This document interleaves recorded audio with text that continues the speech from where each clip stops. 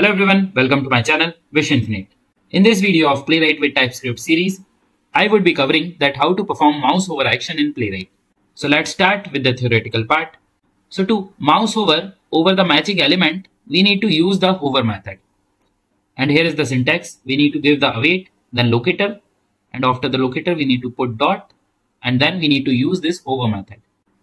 This method hovers over the element by performing the following steps. It waits for the actionability check on the element, which means that element should be visible, it should be stable, means any animation should not be going on to the element, and it should be able to receive events, means it should not be obscured by any other element. So these are all the actionability checks which this method would be performing unless the force option is set. While giving the practical example, I will tell you that how we can pass this force option with this hover method. This method scroll the element into view if needed. Means if your element is not visible onto the page and you will have to scroll down, so automatically that part would be performed by the Playwright using this method. It uses page.mouse to hover over the center of the element or the specified position. This method waits for the initiated navigations to either succeed or fail. Let's say if this action is initiating some kind of navigation, so it will wait for that navigation to be succeed or fail. And we need not to worry about these steps. These are all the steps which are getting performed by the Playwright when we are using this hover method at the back end. So at the front end, we would be able to see that we are able to perform mouse hover action onto the given element. So now let's see the practical example that how we can perform the hover action in Playwright. So for this particular video, I am going to use this demo.opencart.com website, and here I am going to perform mouse hover action onto this components element. So here the question is that what is mouse hover action? So here if I bring my mouse on any of the element, so this particular action will get considered as mouse hover action, right? I can mouse over onto any of the element. Here onto mouse hovering onto this components, it is opening this menu, right, where we are able to see different options with this show all components also. So let's perform this mouse over action onto this components element. So here into the VS Code, I have already created one TypeScript file which is practice mouseover.spec.ts, and inside this TypeScript file I have imported the test from the Playwright test module and created this test block with the title practice mouse over action. And here I have given this anonymous function. Inside this, we are opening this demo.opencart.com website with this page.goto method. And then I would be performing hover action onto that components element. So let's first detect that element. So for this, I am going to use this pick locator.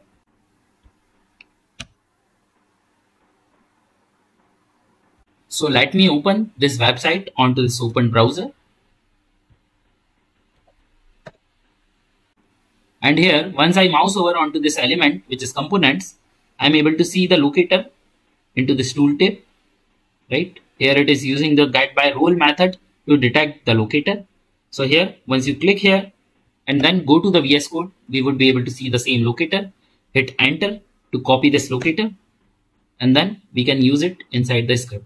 So here we need to give the page dot, and then you need to paste that locator which just got generated. And then onto this locator, I would be performing the hover action. So for that, after the locator, you need to put the dot, and then you need to give the hover method, right? And then you need to put the parenthesis, right? And as this hover method is going to return the promise, so for that, we need to use this await keyword here. So with this, we would be able to mouse over onto this components element, right? So now let's execute the script. First, let me close all the open browser, and then you need to click onto this run button. So here it will open this website, and then it will mouse over onto this components element. So see, this website got opened, and then it mouse over onto this components element, and that's why we are able to see this menu, right? Where we are able to see this mics, monitors, and different items which are available with the show all components link. And then after performing this hover action, you can perform any further operation, right? Let's say if you want to click onto this element, that you can do, or if you want to put any assertion, that also you can do onto any of the element on which you want. For now, let's click onto this element, okay, which is show all components. So here I can again use this pick locator. Then I can get the locator for this show all components. Click here, go to the VS Code, copy the generated locator, and then we need to use this page dot the locator, and then onto this I'm going to perform the click operation. So for that I can use the click method, and here we need to give the await keyword. So with this we would be able to open this website, and then it will mouse over onto the components element, and then it will perform the click operation, right? So it's up to you what action you want to perform after doing the hover action, or if you want to perform any assertion, that also you can do. And with the theory, as I told you, that this hover method performs all these steps at the back end, right? Where it performs the actionability checks onto the elements. And we can give the force option to bypass this actionability checks, right? We can directly mouse over without performing these checks. So for that, what you'll have to do with this hover method, we need to pass that force option. So here you need to put the curly braces inside this parenthesis of hover method, and then we need to give the force, and then after this we need to put the colon, and then we need to set it to true. So it will not perform the actionability checks onto the element before performing the mouse over action. So passing this option is optional. We can use this hover method directly, or we can pass the different options here. There are other options are also there which we can pass. For that you can visit this particular website. I will provide the link of this official website into the description with this page. So you can go through all these options if it is relevant for you. So like we passed this force option, other options can also be passed here. You go through these options, and if you have any doubts related to it, you can let me know into the comment section. So that's it for this particular video. Let me give you the quick recap. So as we understood that we can perform mouse over action onto any of the element. And for that we need to use the syntax which is await locator.hover method. And with this hover method, we can pass the different options also. And passing these options are optional. So here, like this, we can give the locator, and then onto that, we can give the method which is hover to perform this mouse over action. That's it from my end.